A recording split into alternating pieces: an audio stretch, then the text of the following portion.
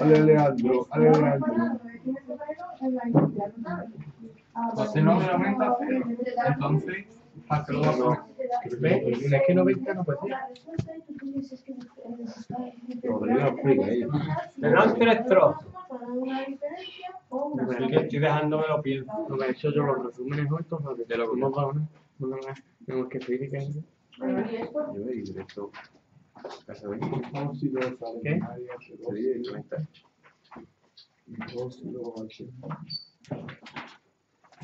Te lo sé de las dos maneras. Primero con la rayita de los dados por la noche.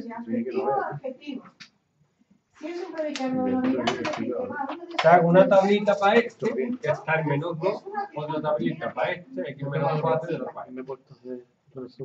¿Vale? En la tabla siempre me tiene que coger el límite, el borde, y por debajo, pues, ya está. Como siempre vale menos 2, menos 2. Aquí me coge los dos números, 2 y 3. 2 menos 4 menos 2, 3 menos 4 menos 1.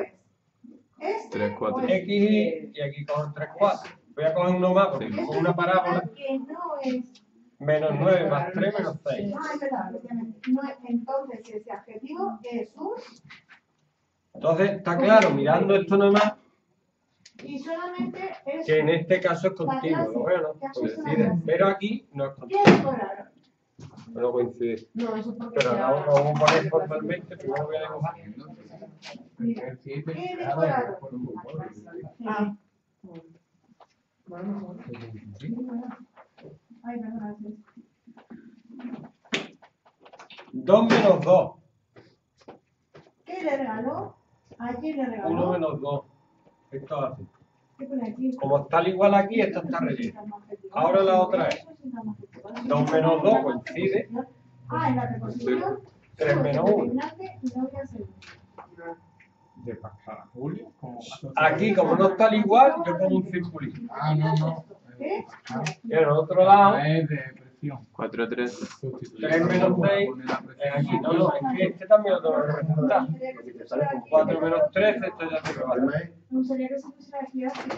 ¿Vale? Que va a estar de pasar a Julio. Pero no sé si es así o así, pero es que no sé ¿Y no vuelve o va solo como una parábola. la la parábola? Sí, no Como un sé. arco. Espérate, el vértice Un kilo para cada. es 0. Yo creo que es así. Sustituye la fórmula y ya está. Es así.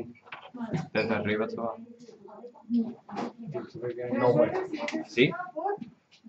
Sí, es una parábola así.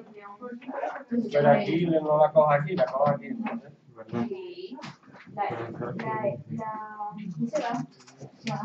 Y ahora, formalmente, lo que tengo que hacer. ¿Y qué continuidad tiene?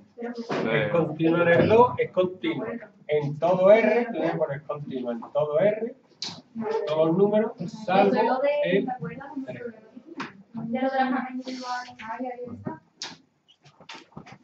Ahora te lo voy a poner formalmente. Y ahora resuelve por igualación. Bueno. X más 7 igual a 7 igual a 23.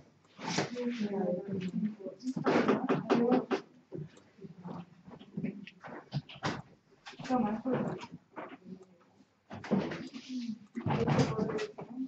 Habría que poner límite cuando X tiende a 2 por la izquierda.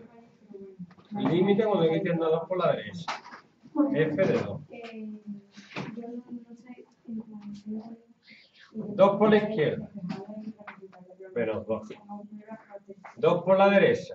2 menos 4. Menos 2. F de 2. Sería sustituirle aquí menos 2. Es continua, así como los 3 coinciden. Y ahora tengo que estudiar en el 3. 3 por la izquierda. 3 por la derecha. F de 3. 3 por la izquierda. 3 menos 4. Menos 1. ¿Qué es esto? 3 por la derecha. Menos 3 al cuadrado. 9 más 3 menos 6. F de 3. Menos 6. No es continuo. ¿Tiene que coincidir en todos los puntos? ¿Qué? Es 7. Vamos a hacerlo yo.